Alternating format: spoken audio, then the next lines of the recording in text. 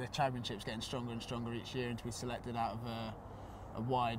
range of players to come and play in this game is a huge honour. It's been really nice to see a few faces you used to playing against, to shake a few hands and to get to know some people that actually usually, you get a fierce battle on the pitch, but not usually outside. So it's been really good to get to know a few boys this morning. Hopefully this afternoon in training we'll start to come together as a group. It's difficult really getting a group from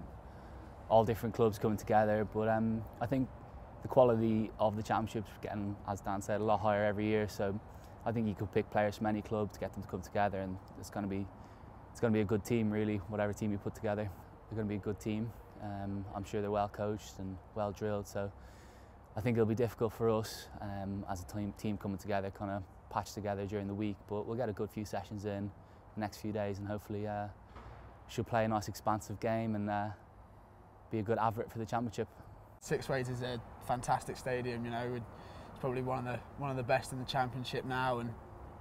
the pitch here is immaculate, so it should be great for some running rugby, and hopefully we can get plenty of people along, create a good atmosphere, and like I just said, just get that advert for championship rugby going out. I think the fact that we've all been brought together at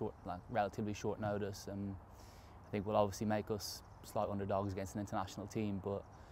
I think just the quality that we have in the squad will allow us to play quite well, I reckon, play some expansive rugby, really just put it up to Canada.